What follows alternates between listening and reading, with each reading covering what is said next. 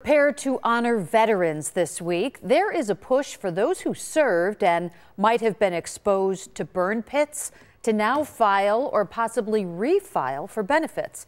Senator Kirsten Gillibrand is using her platform and the timing of November 11th to urge veterans who might have been exposed to toxins to file for health benefits through the Pact Act.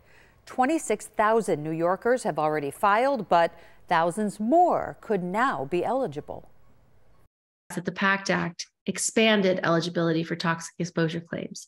So if anybody's not getting the care they need or has been denied claims, they should resubmit them.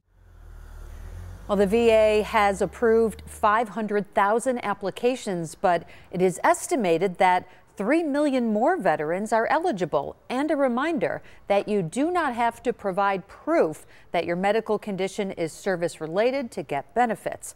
You can file through Veterans Affairs at va.gov.